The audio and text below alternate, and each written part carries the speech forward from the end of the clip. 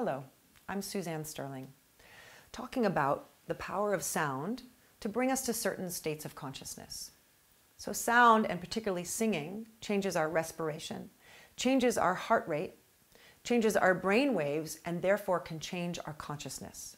And we're starting to be able to prescribe certain states of consciousness through the use of sound.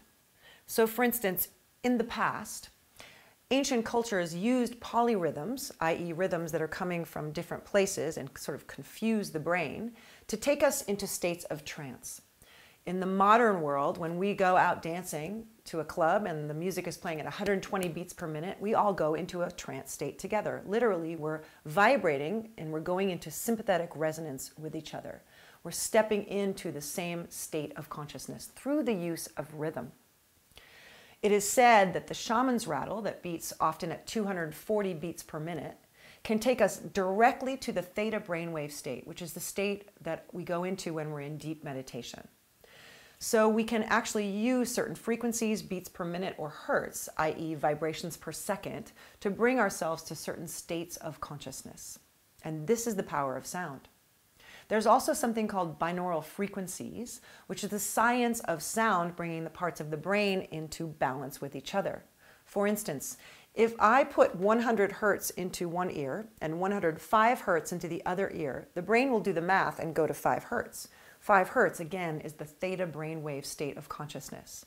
So literally, there are people making music today that holds these binaural frequencies, sometimes called hemisync music, that will bring us quite efficaciously, quite quickly into states of meditation.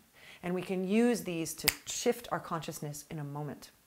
When we sing together, when we drum together, when we dance together, when we breathe together, when we practice yoga together, we're literally going to states of sympathetic resonance with each other. We're literally bringing ourselves into a state of oneness. In fact, there's a small part of the brain that tells us we're separate from everything else.